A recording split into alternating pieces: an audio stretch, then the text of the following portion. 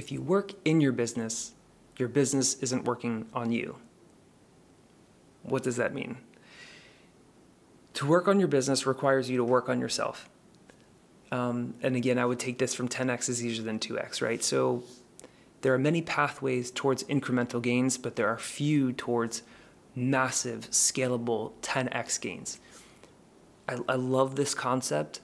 It's been really powerful. It's really simple, hard to apply, but the net is, in order for your business to grow, you have to grow. So I wanted to share this with you guys. This came up again this week. I was talking to a friend of mine. We were working through some things. This person is going from becoming a freelancer, solopreneur, kind of growing a business, into now scaling that business into a completely new thing. And going through that process requires a lot of somebody. So I'm going to reference my notes. Going from a freelancer to a solopreneur to an entrepreneur is a massive shift in identity. What does that mean? I think of identity shifts, they come with any big change in life. If you go from being a single person to being in a relationship, if you go from being married to being a widow, there is this identity change that happens. There's this, it almost feels like this internal crisis that happens. And it can be the case in business as well. When you're going from a freelancer, you're going from that singular role to now thinking about things as you're a business manager. You have multiple employees. You have this whole different world. And so working over the course of this week, and I've seen this with other people too, but this has been a cool experience for me to be close to this friend as his business starts to scale, is there's these old processes, these old, in psychology, you would call them core beliefs. They're these deep beliefs that are rooted inside that you have on how to run your business, right? And those are so different as a freelancer, as a solopreneur, versus as an entrepreneur with multiple employees trying to grow a business. And so one simple way is looking at incoming work, right? So if you're in an agency or you're in that type of model where you're constantly looking for new work, you have referrals, but you need to constantly have a steady stream of work. And then there's like a very fine line between having enough, too much, and the whole thing, right? And so it can be really challenging to scale something like that because you're always flying the plane as you're building it. And so in this particular instance, my good friend is like, there's a ton of work coming in, and there's like older customers that are at different rates. And there's people that are like more of our future client who we'd love to work with financially, just in terms of what goals they have and what they're trying to accomplish. They're just people aligned with the mission statement of his company.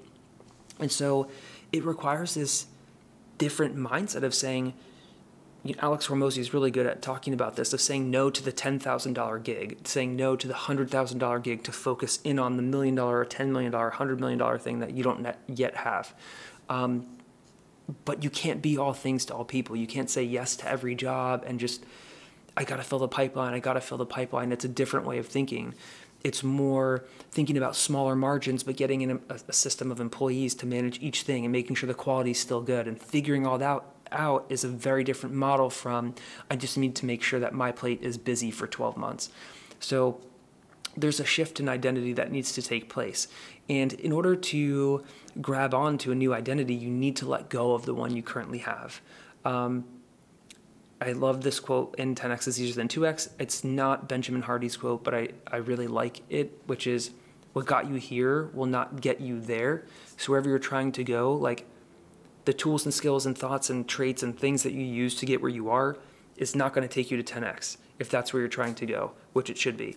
So you've got to let go of this old version of yourself, these old patterns and pathways of thinking, which requires, number one, it requires ignorance, which, congratulations, we're all born with that. We all have it, whatever stage we're at.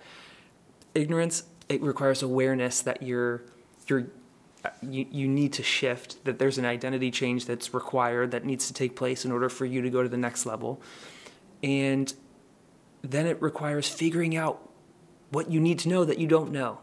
And so there's this accumulation of wisdom that needs to transpire in order for you to go down that road. So ignorance, realization of a delta, awareness of a delta between where you are, where you want to go, and then you've got to test, right? Like in the real world, none of us ever gets it right the first time. We will research, read books, watch some videos, whatever, try a couple things that we think are going to work. Some of them may, some of them won't. Some of them will be a combination of both, right? Where like parts of them worked, but they didn't totally work for us. And so you got to become the scientist of your own life and figure out what that new identity looks like for you, for your business. But there's ample tools and skills and free resources like YouTube and amazing books, Audible books. I like to listen to them. I like to read paperback too, but Audible is really nice because I can do it while I'm working on things. So what is the process of getting a new identity, shifting the one you had? And I always think of, this is disgusting, but I always think of like a snake shedding its skin. It's kind of like the process you go through when you're shifting your old identity and putting on a new one. You're peeling away this old version of yourself and you're moving towards something completely different. And so what is that process? What do we call that? That would be called growth. Growth is an active process. It's not something that's just going to consciously happen. The law of entropy states that anything left unto itself will fall further and further into chaos. And so it's not going to happen. Growth is not going to happen without effort, without conscious effort, without falling on your face, eating dirt, figuring it out. Think about when you were a child. I talked about this in the last video, learning how to walk, learning how to speak. You are going to make innumerable amount of mistakes.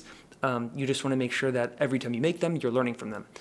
But growth is an active process. It is the active process that drives you from the identity you currently have and towards a greater version of yourself and towards a 10x version of yourself.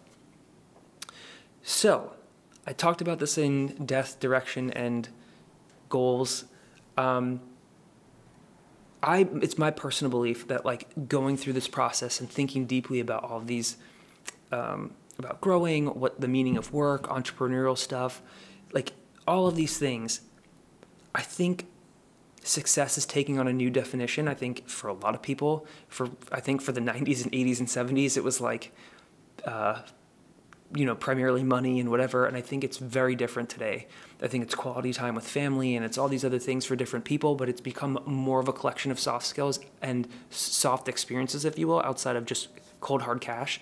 And so for me, I think growth is success. Like the destination is not the $200 million exit of the company and all these other things. Like you can go listen to those people who've had those sales.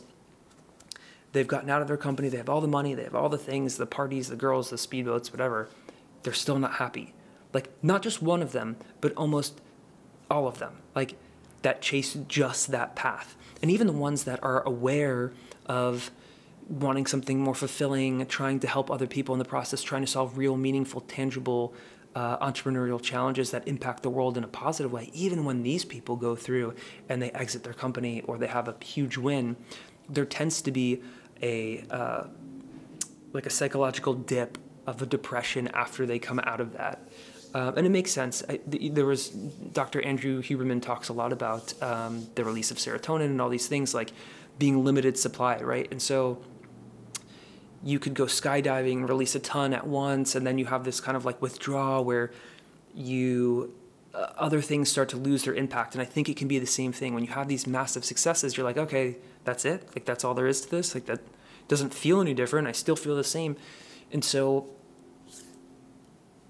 Alex Hormozi is really powerful about talking about this, but he talks about becoming obsessed with the process, with the process of growing, with making that your metric. Myron Golden says, have the inputs be the thing you're working towards, not the outputs. And so what does that mean? That means for his YouTube channel, right? He's going to make 10,000 videos, and it's not about, does he get enough followers? Is he monetized? Is it this? Is that? Like, all that's great. He'll be, glad to have that happen, but he won't be happy because that happened. He will be happy because he knows he's doing the 10,000 videos to get to the thing. The 10,000 videos will make him the better version of himself. He will grow through that process, and so it's the process that creates the best version of you. That is the goal. The other things are bonuses. So again, who you become along the way is your reward. The money, the fame, the things, the wealth, those are bonuses. So what does that mean? That means that growth is the means and the end. And I talked about this in the last video, but it is very true. You will take you with you wherever you go. And so you want to be the best version of yourself for you, for other people, for the people you love, for strangers. And so that's the game. And I think that is different for everybody, but for entrepreneurs, I think these things apply to you. Don't work in your business. Work on your business by working on yourself. See you guys in the next one.